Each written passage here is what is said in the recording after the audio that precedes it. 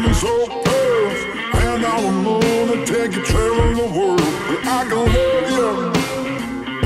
you, yeah, I'm gonna love you. I'll give you all of what I've got, the fancy finds, baby, I have not. Just gonna love you, yeah, I'm gonna love you. I'm gonna love you, baby, cross my heart and hope to die. Welcome to part 2 of our extensive Seawind 1260 review. Now, for those of you who know, we have been living on a 1260 for most of this season, and so this is a very different review to the one we did on dockside in 2019. In part 1 we discussed the saloon, we discussed the cockpit and the helm position. In part 2 we're going to discuss that whole thing about galley up versus galley down, the cabins and other aspects of the boat that we found interesting. I hope you enjoy this. Please feel free to give us a like and a subscribe. Enjoy.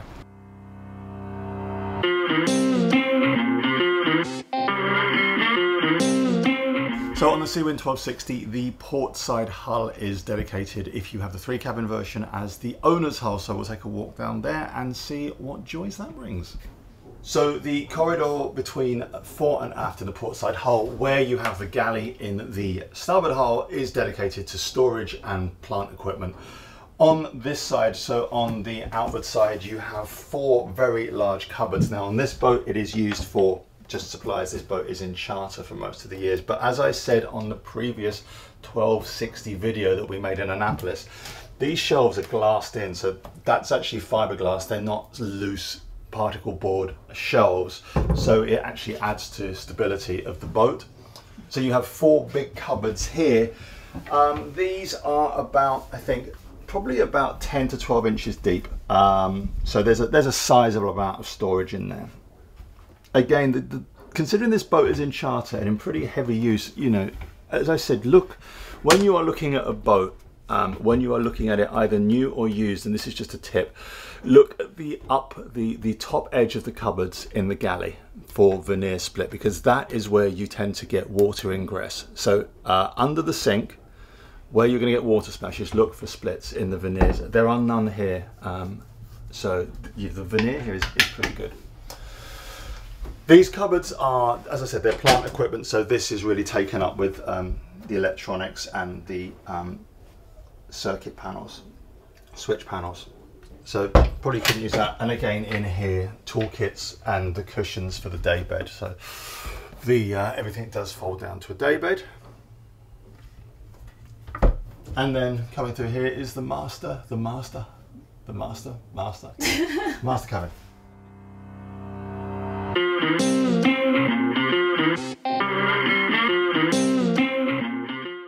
So this is the master cabin on the Seawind 1260. Now, a couple of things. I am 5'9", and it does have a sloping roof. So as I get to this step, that's 5'9".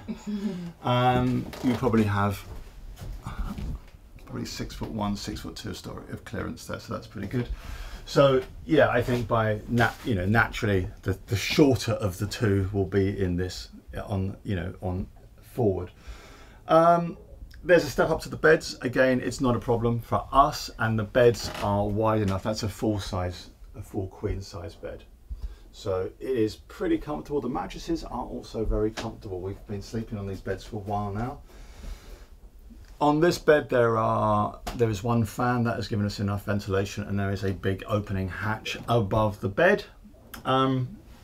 Lights and storage form the rest of this cabin. So underneath the bed there are pretty sizable cupboards. Again, I don't think these ones are glassed in. No, those ones aren't glassed in.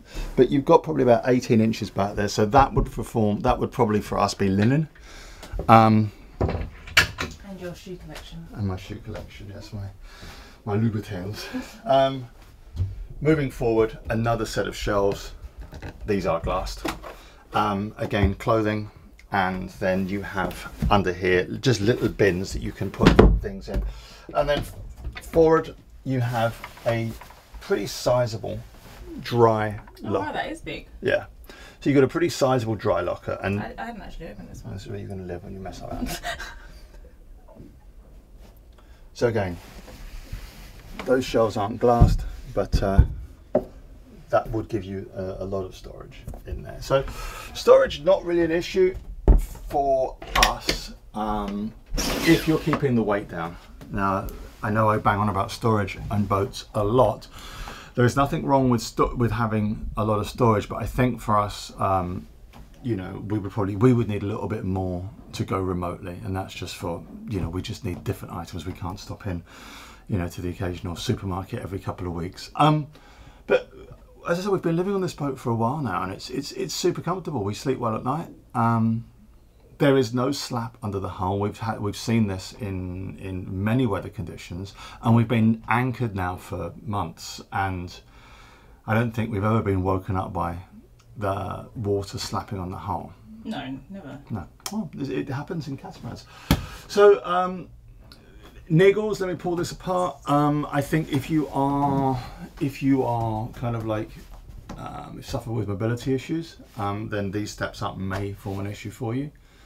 But I don't think that, you know, if you're able to sail, you know, a boat, then this shouldn't be an issue. Some people don't like climbing up to beds. I have no problem with it at all. I think it's a clever use of space. And something we've been asked before, can you sit up in bed and read? Yes, you can, easily. You can sit up in bed and read. Because on your side you can. Well, on your side you can as well. You sit up in bed and read, don't you? No, don't know. I can't. Okay. Yes. So we'll just take a midpoint in the bed. So yes, with Teresa's trusty Kindle, this is, you know. Yeah, so not really sit up, more kind of recline. Like a Roman emperor. Yes. Like that. Yeah, that's fine. So it's not an issue. No. Yeah.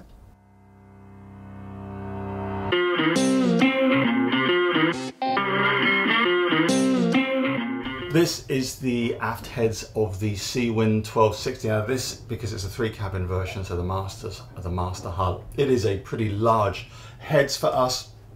Something which we have not had before is a large shower stall, which is a joy, an absolute bloody joy.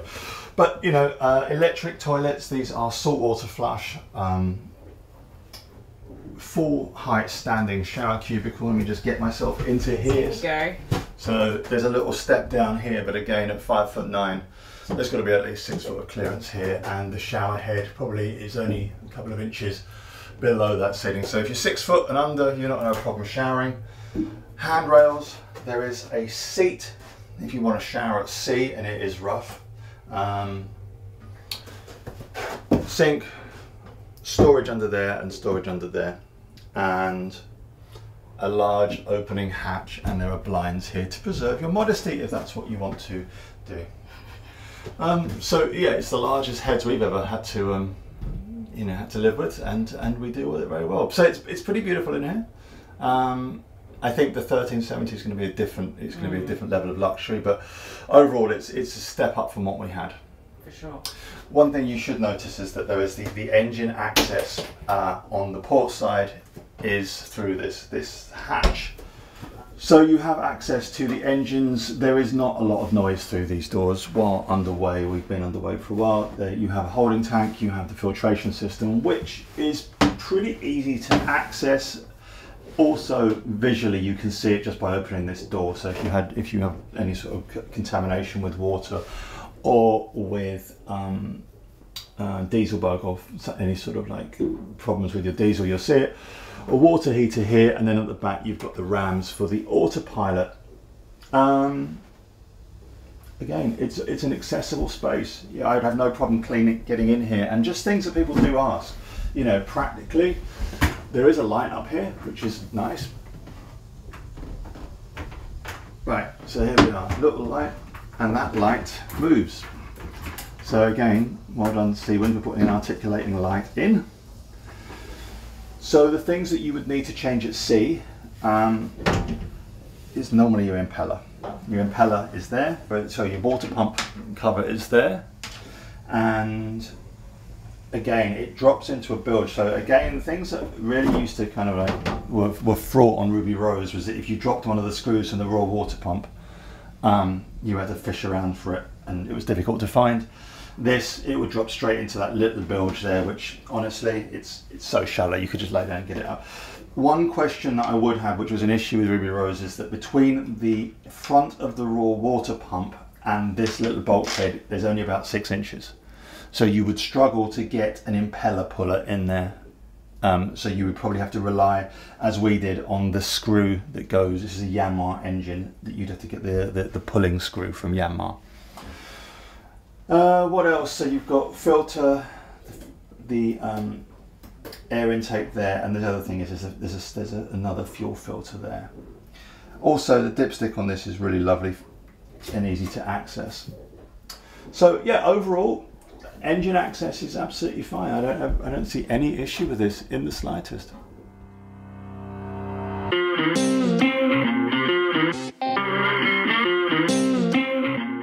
Here we are aft of the Galley. So this is the aft cabin in the starboard hull. Is it a double? Probably at one end it's a double, probably a 3/4 at the other end. I've definitely slept in smaller double berths.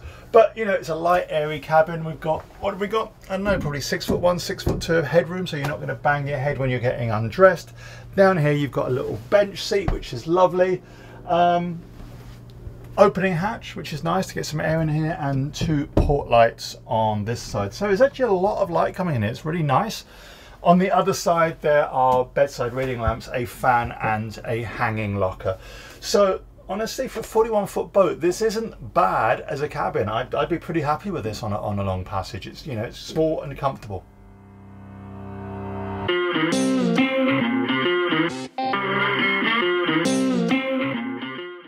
And finally, internally, we find ourselves forward of the Galley. So this is the forward guest cabin in the starboard hull. Now this clearly is a full-size double.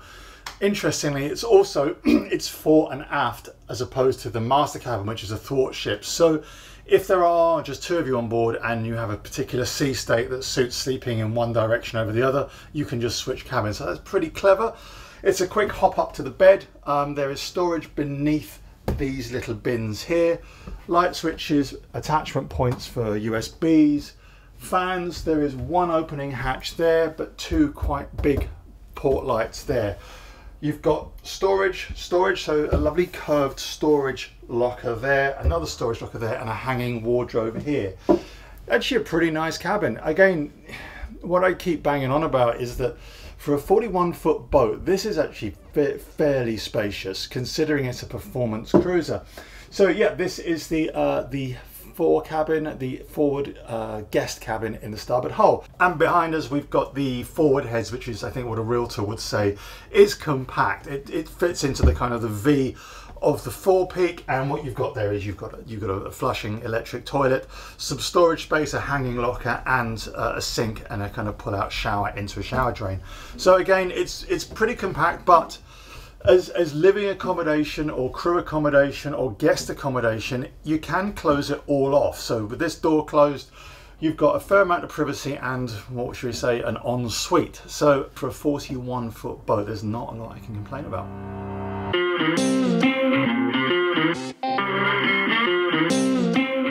Welcome to the Galley on the Seawind 1260. And now we have had a lot of discussion, a lot of questions about this. What do we think of Galley down versus Galley up?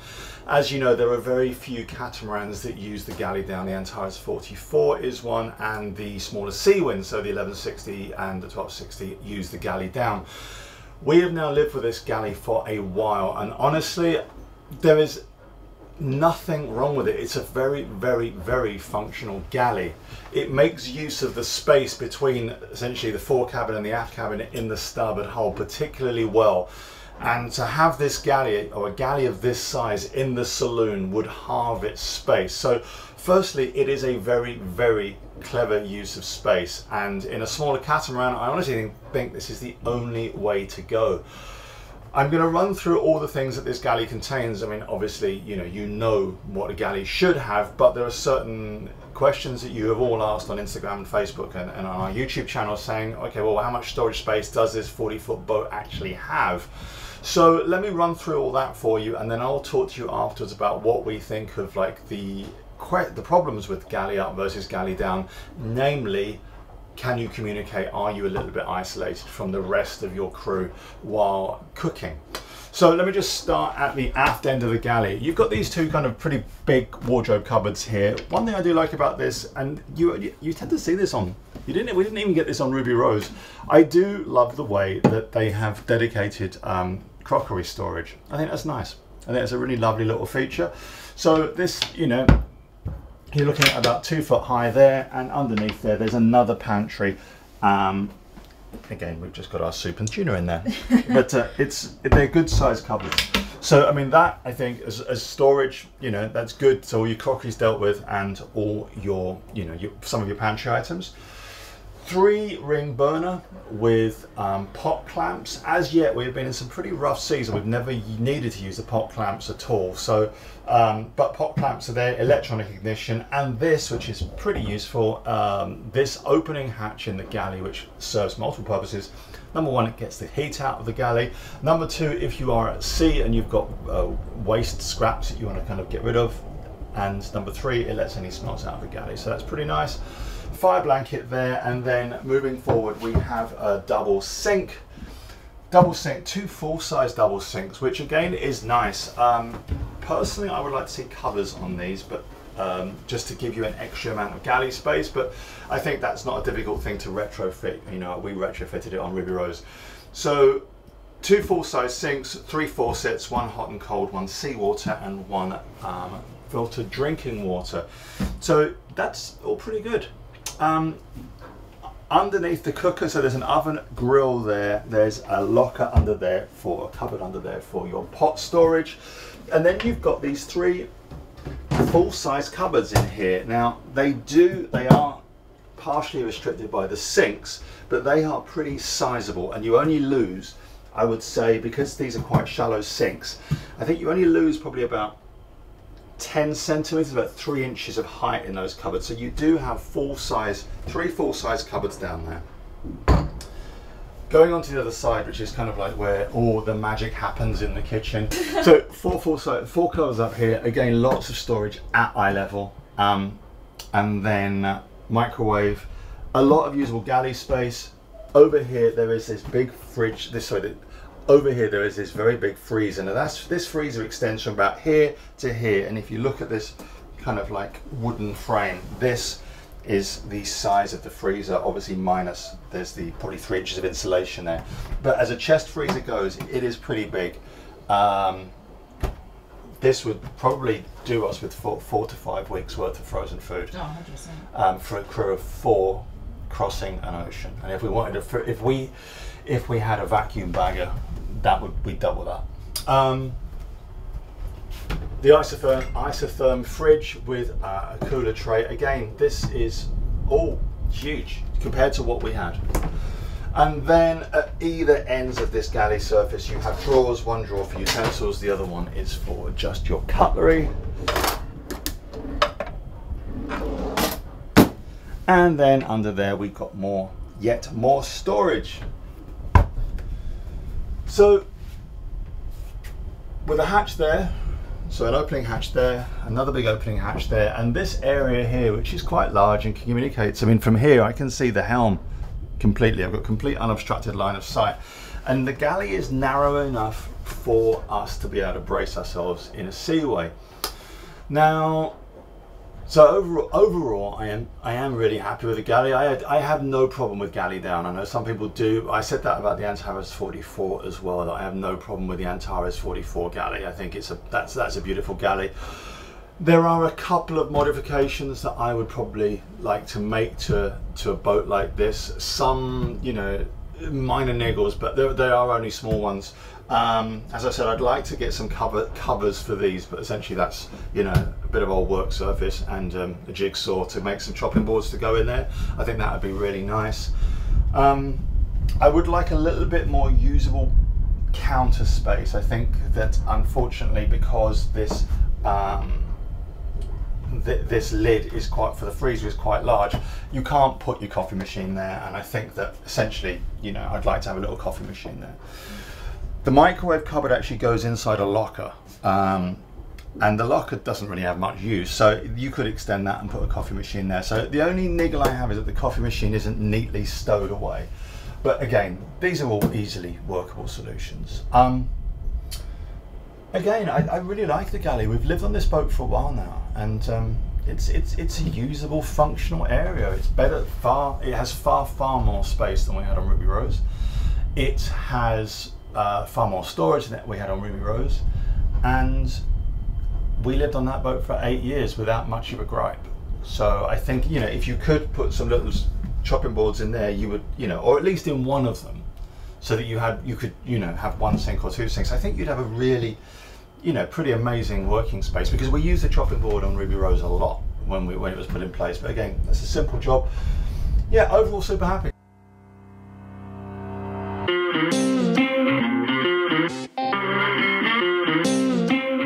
So on the side decks of the 1260, there are these exposed lines. Again, we've been living on this boat for a while, and while they are uncomfortable underfoot, we haven't as yet found there to be any sort of tripping hazard.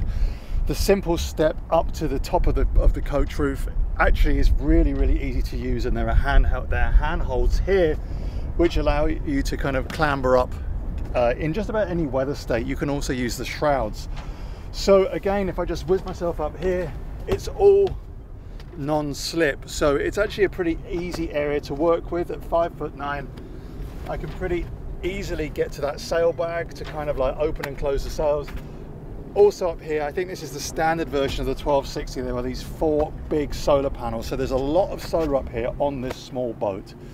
Again, it's all compact. The curved glass is a nice touch, and it does allow you to look at the set of the sails from the helm position. So again, up here, it's a lovely day here in the Whitsundays, but yeah, again, a nice area to work from.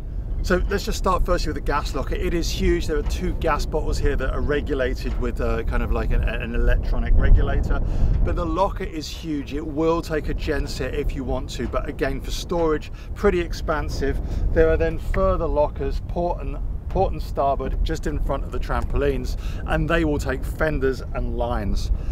Again, you've got these hatches. I would have liked to see flush hatches, but again, I think that, you know, the 1370 will have flush hatches. And then you've got the trampolines, the dolphin watching seats, and everything else there.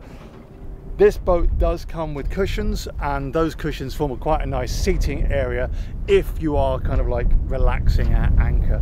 Also, because you can stow those cushions at sea, it doesn't provide any sort of like resistance, wind resistance, or anything that would trap water. So again, for a 41-foot boat, the thing is incredibly large. It's a 41-foot boat, and if you look at obviously the profile of those holes, they are really narrow, so it does cut through the waves, and it points pretty well for a catamaran. So overall, yeah, 4-deck, nice area to sit and relax, and easy to work if you're sailing it hard.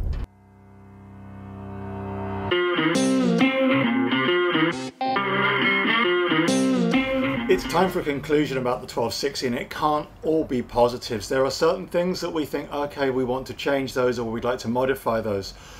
Let me just run through the positives first, and I'll run on to the negatives. This is a very competent, very strong boat. We have taken this out because of the time, especially in the Whitsundays, in 30-35 knots of wind. She takes waves like a champ. There's very little slamming. I don't think it's slammed once. Waves break perfectly happily over the bows, and those fine profiles really do cut through the waves. We raced a monohull the other day at 55 degrees apparent, and honestly, we beat a 40-foot monohull hands down. That's just with the blade jib and a square top main. They were running a double reefed main as we were reefed down, and a full Genoa, and honestly, we were all over them. So performance wise, this boat is fast. We are looking at a sub 42-foot boat. So again, she's fast, she's competent, she's stable at anchor and at sea, and at no point in all our time here have I ever felt uncomfortable or unsafe. Let me run through a couple of negatives. For those of you that don't like galley down, that's going to be a negative. For us, it is a very clever use of space, but I do see how, well, you know what, the galley down doesn't suit us. We want to be able to have a big kind of like communal area for kind of socializing all on one level. So the galley down can be something which you're like, actually I'm not keen on that. The other thing that people aren't going to like is the helm position. Personally, for us who want to do long ocean passages, yeah, the helm position is perfect. It's down low, it's secure, it's twin wheels so you can see port and starboard. And honestly, if the wind is howling from, you know, and you're on a beam C, you want to be the leeward helm. So again, the twin helms for us, we thought it was just for docking, but actually, you know, when it's blowing old boots, you kind of want to be the leeward side of the boat if you're in a beam C. So but the twin helms, some people will kind of like want a higher helm, some people want a central helm, but for us it works well. Point 3 that people again have asked about is the visibility. Is the visibility as good as if you had complete line of sight down the side deck with no glass obstructing it? No, it's not. Is it compromised to any level that I would consider it to be either unsafe or a liability? No, not at all. From both helm positions, you can stick your head down the side deck without moving off your helm seat and get that full visibility if you need it. What don't I like about this boat? It's minor. There are some very, very minor things. Firstly, this boat is utilitarian, and I don't think anyone can gripe about that. She isn't designed for kind of having a beautiful and comfortable life. If you look to, say, other brands, Privilege, who work very hard on their luxury, exquisite, very luxurious boats, even Fontaine Pajot, they look nice.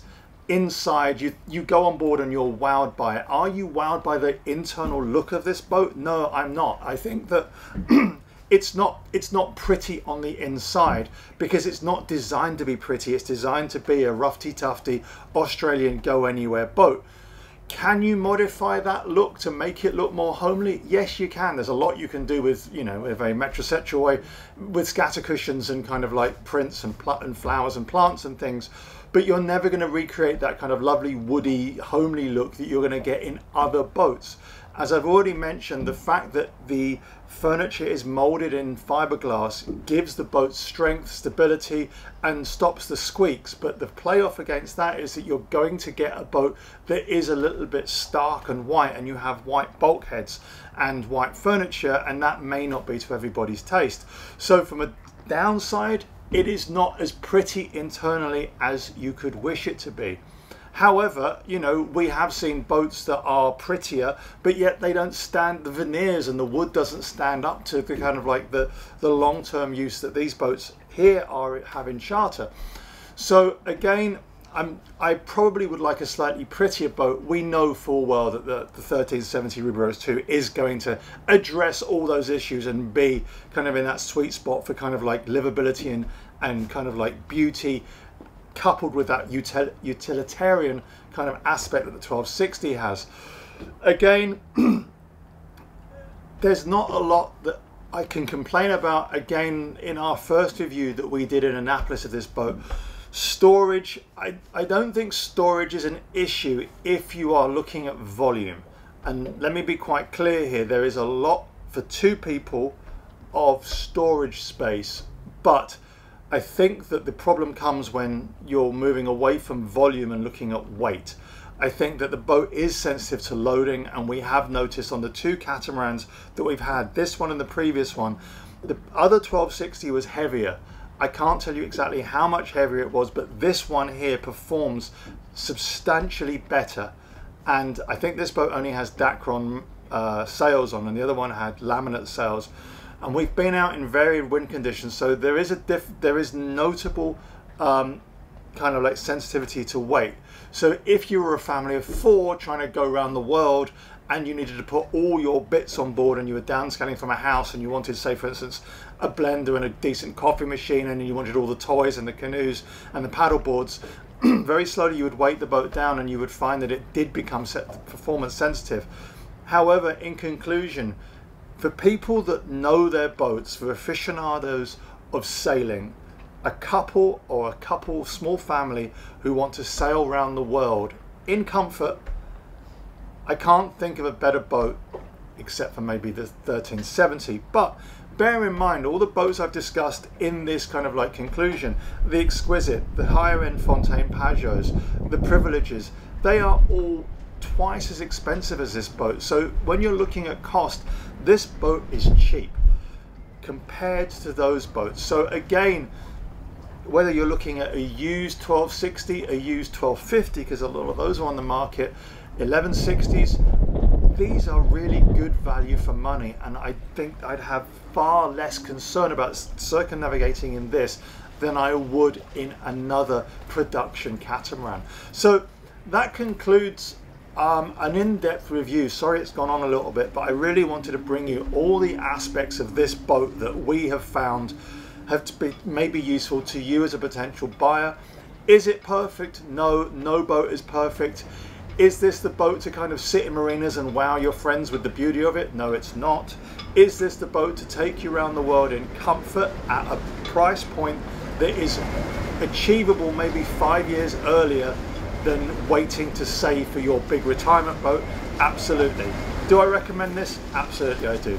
So I hope you enjoyed that, an in-depth review of the Seawind 1260. Please feel free to leave a comment down below if you sailed a 1260, if you plan to sail a 1260, a 1250 or the 1100 series, if you are lucky enough to own a 1600, or if you're one of the prospective 1370 owners like us who have something to say about the 1260. So I hope you enjoyed that. We'll be back again soon with more regular episodes. Goodbye.